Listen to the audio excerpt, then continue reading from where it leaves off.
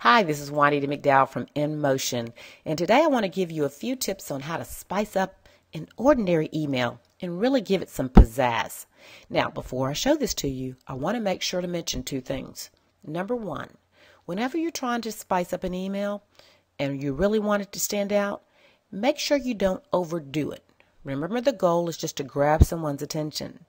And number two, make sure that you don't do this with every email. You just want to do it with those that are important that you want to stand out. So let's say you have an important event that you want to send out. It could be anything from an open house or wine and cheese event where you want to select just a few important people, or maybe it's a team picnic. Whatever the occasion, you can jazz up a plain email and make it look really snazzy. So as you can see, here's something plain. I want to show you how to take this email and maybe create something that looks more like this. As you can see, it stands out, grabs your attention, and it's really easy to do. So what you're going to do is you're going to go, let's go and start from the beginning, is you're going to select the Format Text tab in the ribbon. And you're going to select Quick Styles. And since I have wine and cheese selected, and that's my event, I'm going to select Title.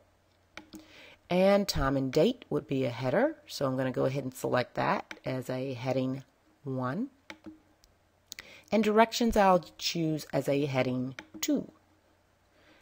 Well, no, let's make that a heading 1, 2. Now, there you go. And as you can see, it already looks much better. Now, you can go to the Change Styles and select a style set. Notice as you hover, you get a live preview. And what I want to do is go ahead and select Modern. Now, I'm not decided on the colors yet. As you can see, I have a choice of colors and fonts. What I would advise you do is go ahead, even before you select your style set, even if you want to, is go ahead, if you're going to have a little graphic or image in there, go ahead and select that before you choose your final color. So I'll go ahead and choose an image that I already have. There we go. Make it a little bit bigger. And I think I'm going to just give this a little bit of a shadow. And now I'm going to go back up to my style set and make other options.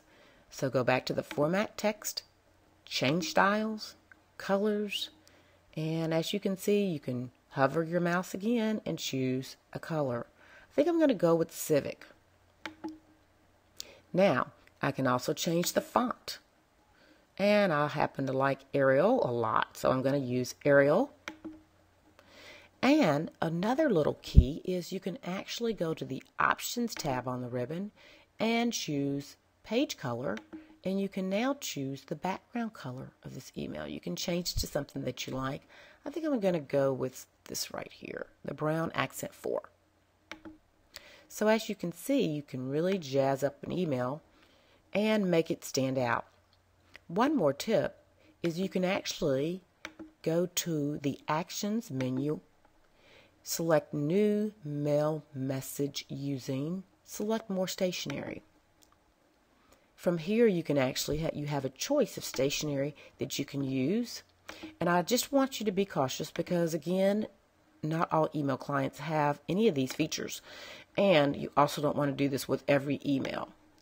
But once you select something you like, you can come down here and you can select vivid colors as well as active graphics and background colors and really get something that you like, and it opens up your email and you're ready to type. And then you can start the process here of making these look the way you want them to look.